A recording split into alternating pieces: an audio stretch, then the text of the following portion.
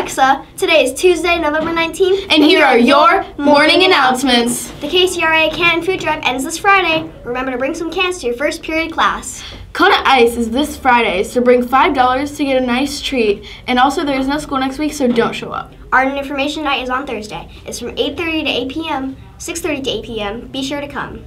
The Lost and Found is overflowing. All items in the Lost and Found are going to be donated Thursday, so if you think any of your items are there, please check it out before they are gone. Panthers, interested in helping yourself and other Arden students get cheaper meals? Please complete the simple Nutrition Services Meal application. You can pick up an application in the office or go to mealapps.sanjuan.edu. Mr. Lam will give you 5 Robux if you submit the completed form to the office.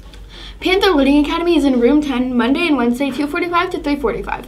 Please be accountable and responsible and bring all of your materials. Remember, Panther Learning Academy starts promptly at 2:45. Please be respectful and on time. Do not get a tardy. You have to be in class seated with all materials when the bell rings. Students must walk bikes and scooters on the asphalt, and remember to wear helmets. Blankets are not allowed on campus. Blankets are not items of clothing, so students cannot bring them to school, wear them, or walk around wrapped in one.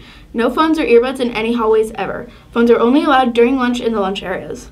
We have Science Olympiad today after school at 2:50 to 3:40, Heredity in room 15 with Mary Quinn, and Food Science in room 7 with Miss Chowhan.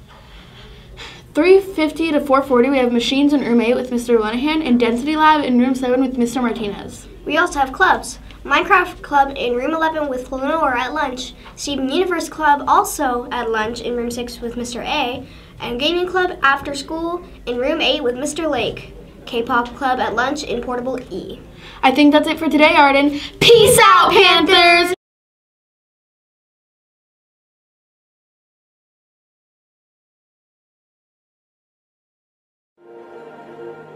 I'm a forensic artist. Worked for the San Jose Police Department from 1995 to 2011. I showed up to a place I'd never been, and there was a guy with a drafting board. We couldn't see them, they couldn't see us. Tell me about your hair. I didn't know what he was doing, but then I could tell after several questions that he was drawing me. Tell me about your chin. It kind of protrudes a little bit, especially when I smile. Your jaw. My mom told me I had a big jaw.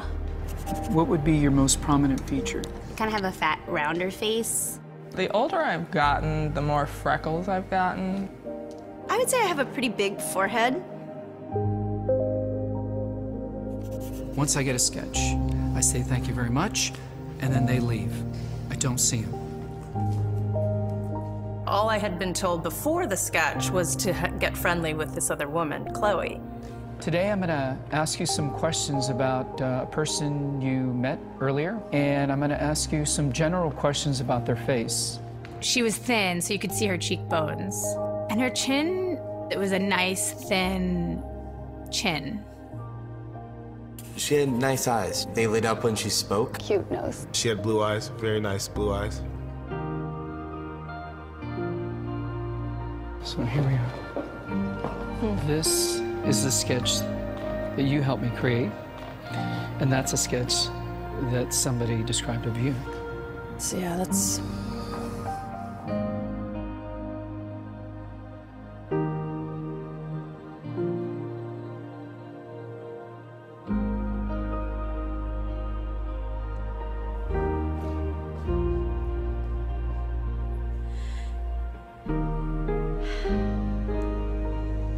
She looks closed off and fatter, sadder too. The second one looks more open, friendly, and happy. I should be more grateful of my natural beauty. It impacts the choices and the friends that we make, the jobs we apply for, how we treat our children. It impacts everything. It couldn't be more critical to your happiness. Do you think you're more beautiful than you say? Yeah. Yeah. We spend a lot of time as women analyzing and trying to fix the things that aren't quite right. And we should spend more time appreciating the things that we do like.